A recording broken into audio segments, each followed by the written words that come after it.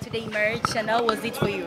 It's okay. It's okay. We are just we don't need to talk much. We just want to keep winning and keep getting the points. That is important so that we can maintain the championship. Bernard, can you tell us what is the approach of your team today?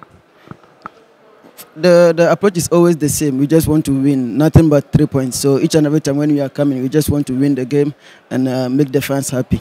What are the weaknesses of your opponents?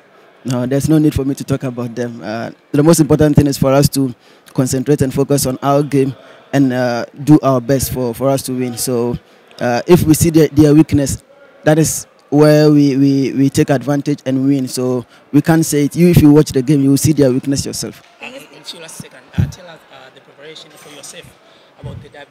Yeah, sure. You guys, no. It's the first derby against Yanga, and people want to know how Mr. Ndefu is quarantine your preparation. There's no need for me to talk about that derby. You see, me myself, I look like a lion. Yeah. Yeah. So there's you're gonna bite them. There's nothing like no, I don't want to talk about it. You're gonna bite them. No, it will happen. You'll see. Preparation. You just prepare yourself by training well, keep yourself focused and doing your best in a game. So there's nothing special. I think it will be hard for you because the last derby will be you were a champion and now you'll be losing.